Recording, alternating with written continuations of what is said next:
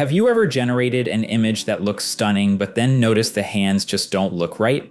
In today's tutorial, I'm going to walk you through a quick and easy method to fix deformed hands in existing AI-generated images. Watch this video till the end because I have a trick to share with you that will ensure you never face this issue again in your future AI-generated images. Trust me, you won't want to miss this. Before we start, if you're new here, don't forget to hit that subscribe button, and let's aim for 200 likes to beat the algorithm. Let's get started.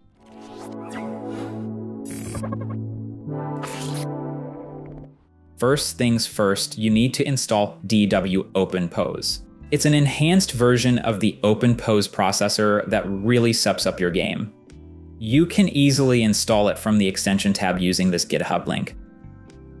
When the extension is installed, remember to restart your web UI afterwards. So it pops up in the processor drop-down menu in your ControlNet window. Okay, so we've got this image generated with the epic realism checkpoint. It looks fantastic, but the hands aren't quite right. Don't worry, we can fix that. First, reopen the checkpoint model you used for the original image. Now head over to the inpainting section and load your image. We need to mask not just the hand, but also a small area around it. Next, for the settings, I'm going to increase the mask padding just a bit for better blending. Keep the image dimensions the same as your original image. For the sampling method, we're using the DPM plus SDE Keras. And don't forget a high CFG setting of 0.9. Next up, bring your image into ControlNet. This is where we use DW OpenPose. Click the preview button. You'll notice that DW OpenPose cleverly fixes the hand positioning. Also, make sure to select ControlNet is more important for this step. Don't forget to write in the positive prompt to describe only the masked area in the image. For our case, a woman's hand on a wooden table. And now let's generate the image and see the result.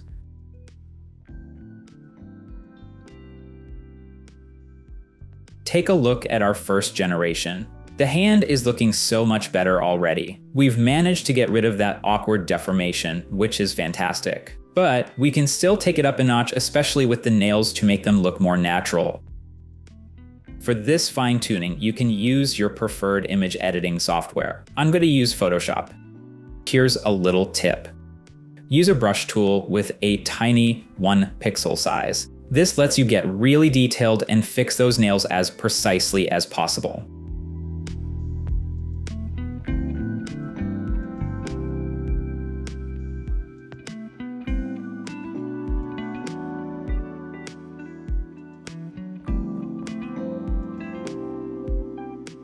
Once we're happy with the touch-up, the next step is to upscale the image.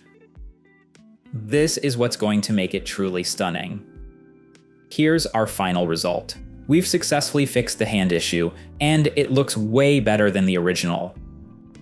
Now, let's move on to how you can prevent getting bad hands in your AI-generated images right from the start. This image was generated using the prompt. A photo of a beautiful girl holding a Christmas gift box in a snowy alley. I absolutely loved the image and thought it would make the perfect thumbnail. But there was one issue. The hands. They were oddly deformed, and there was even an extra finger. So let me show you how to prevent this from happening right from the start. First, load your image into the ControlNet window. We'll use DW OpenPose and download the OpenPose preview image. This is where Photoshop comes in handy. We can fine-tune the OpenPose hand gestures for even more precision. I'm going to adjust the thumbs to ensure they don't look too long, and also slightly reduce the size of the fingers. Next, I'm changing the image size to a square dimension of 1024 by 1024 pixels. Back in ControlNet, load your OpenPose. It's crucial to set the processor to none and select only the OpenPose model. For the dimensions, I'm using 512 by 512 with a high-res fix. With these adjustments, when you generate your images, you'll get nice, natural-looking hands. No extra fingers or weird deformations. And that's the secret to creating amazing images without major hand issues right from the start. That's it for today. I wish you all a very happy new year. As always, if you want to support the channel, please hit that like button, subscribe, and share this video with your friends. See you soon.